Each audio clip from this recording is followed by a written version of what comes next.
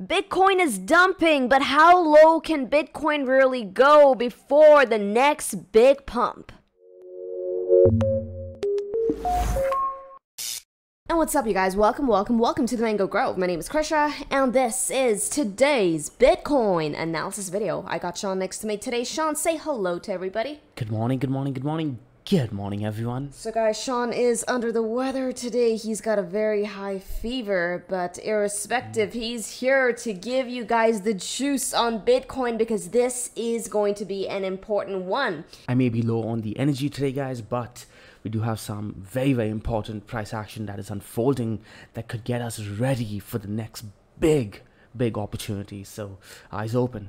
So, well, before we jump into the juice of that next big bid opportunity, let's talk about what we have so far. Okay, so overarching view for Bitcoin, guys, we are bullish. But why are we bullish? Well, in our last update with you guys, we told you that, hey, look towards the monthly. We opened a brand new month of July, and so far, here's what we have done. We have reclaimed the 21 exponential moving average, which historically has been a very important level. That's what marked the beginning of the bear market phase, right? That's where Bitcoin lost it, dropped all the way down to 15K. But now, not only did we reclaim the 21 exponential moving average, we did so with a bullish engulfing candle. Okay, in addition to that, guys, we've also cleared out a very critical region of resistance, now turned into support, coming in at around $29,458. So overarching view for Bitcoin right now is bullish. In fact, you can also see our two targets, our long-term targets, labeled on that arrow, the dotted arrow that Krisha has marked out over there. $42,000 that we've been talking about since Jan, and now $60,000 as well, which is Krisha's cup and handle target. So yeah, we are still bullish. But guys, just because we're bullish doesn't mean that we immediately put on a trade. Sometimes we're just in a no trade zone. If you've been following this community over the past 2 weeks now, you know that we've been saying, hey, we either wait to buy higher or we wait to buy lower. So far, we've been going sideways and none of those triggers have hit just yet. Exactly, Sean. Now, if you guys have been following along with us, you've been patient, you've been mango, you've been stress-free throughout this entire period. And if you're new here, make sure to hit the sub and the bell. That way you're staying away from any unnecessary losses.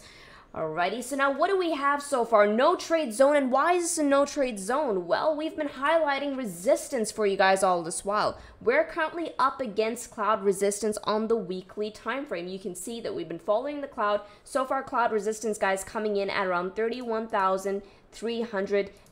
Okay, you can go ahead and smack a line right there. You can see that we have 3 weeks of rejection on that. Not a single candle clearing that region. Now, this 31.3K region was that much more important considering that it was also a historical level. If you can see this was the bull market of 2021. We took it out, made our way all the way up to $60,000, came back down, got supported, once again bounced off all the way up to 69,000, came back down, and this is where we broke it, and that marked the beginning of that meltdown to $15,000 per Bitcoin. Once again, guys, we're up against that region, but have we cleared it? Have we cleared it? No, we haven't. No trade zone. The breakout trade has not triggered just yet. Just gotta be patient, especially for the big trade, guys. Now, if you're lower time frame trading, by all means, you can get in, you can get out. You're going to be putting on more trades. But if you want to take those mango trades, those longer term trades where you get to sit in your position stress-free,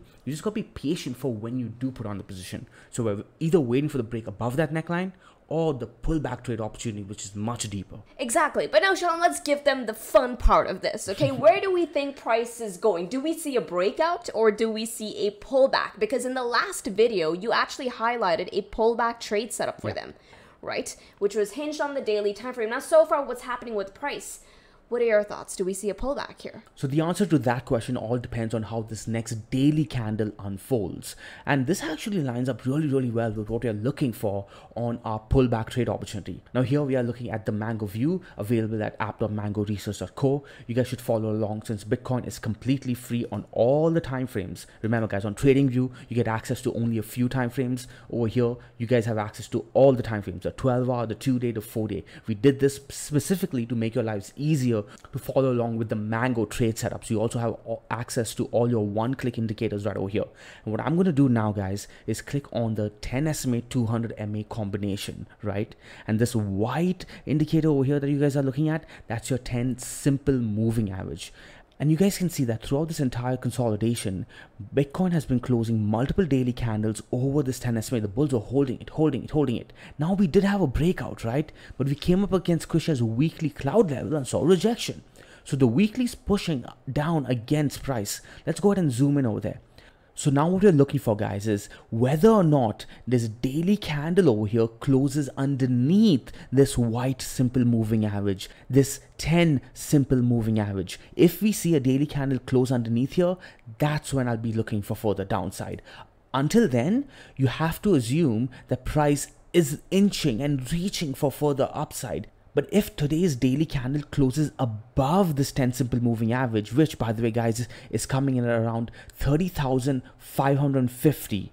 If we close above 30,550, at that point, there's a possibility that Bitcoin tests that resistance to the upside again. So keep it very simple, guys. We close above, look for upside. We close underneath the 10 simple moving average, look for further downside. All right, Shauna, I am in agreement with you there. I think it's pretty straightforward. And that's why, guys, I think this is looking super droopy, okay? And that's why we're going to be presenting you with the pullback trade opportunity today. However, tomorrow, in case price decides to run away from us, I will be giving you guys a refresher on the breakout trade, in addition to any updates on that trade opportunity, okay? So if you want to make sure you're not missing out on that trade opportunity, and guys, it's going to be a big one. We're talking about a 2x trade here, okay? If you do not want to miss out on that, now's the time to hit the sub and the bell notification icon. That way you are keeping up with any further updates. For now, we can get into today's Mango trade of the day, which is going to be the pullback opportunity. What are we looking at here, Sean?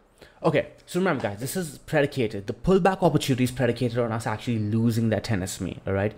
We're going to zoom out and turn on our Ichimoku indicator, okay? Now you guys can see a red line show up as well as a blue line, okay? These are both components of the Ichimoku, the red being the Kijun, the blue being the Tenkin. For the past few days now, guys, the Tenkin and the Kijun have been overlapping, right? So it kept it very simple for us. But now there's something interesting going on over here. Very interesting. If you go ahead and zoom in, you're going to see that the Tenkin is shooting towards the upside, currently sitting at around 28,300-ish. Cool. What I'm also going to go ahead and do now is turn on our bullish FVGs. You're going to see two FVGs show up. These are both vacuum areas that price tends to get sucked into. You can see that over here, during this dump, that was a fake dump, price got sucked into it and it got immediately picked up. Now, if we lose that 10 SMA, you can expect this FVG to get tested again.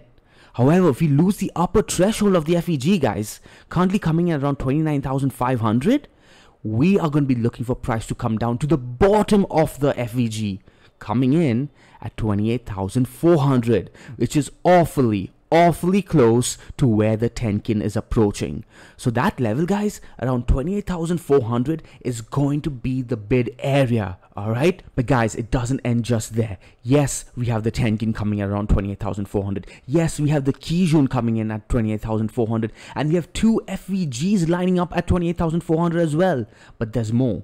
If we go ahead and turn on to our bi-weekly time frame, because we just closed a bi-weekly, not just a weekly candle, and I'm sure a lot of you guys are already noticing it. There's a massive cup and handle playing out over here, a cup and handle that has broken out. And if we go ahead and draw that neckline, you're going to see that the neckline is also at 28,500. So not only do we have the Tenkin, the Kijun, and two FVGs, but we have the neckline of this massive cup and handle coming in at 28,500. The beautiful bid, the golden bid, the mango bid would be at around 28,500. Why? Not because it's 100% certain that it's going to be successful, but because it's going to be so easy to know if we are wrong. If we close a candle underneath that level, 28,500, we exit our trade, take our loss like men, and wait for the next opportunity. But if we get that bid, we are going to be hunting for that big trade to $64,000. Of course, $42,000 interim target where we're going to be taking profits, but we always look for the bigger win, and the bigger win is pointing to all-time highs. Boom, that has me so freaking excited. But now guys, remember, this is a dynamic trade. Price is going to keep unfolding on the chart, and if you want to stay up to date as price unfolds on this trade setup, make sure you smash that subscribe and the bell notification icon, that way you are not missing out on any further updates on this trade. Okie dokes. Now this is all we have for you for today. Keep it mango. And yeah, with this, trade safely, trade stress-free, trade the mango way, trade the easy way. Ciao, you guys. Ciao.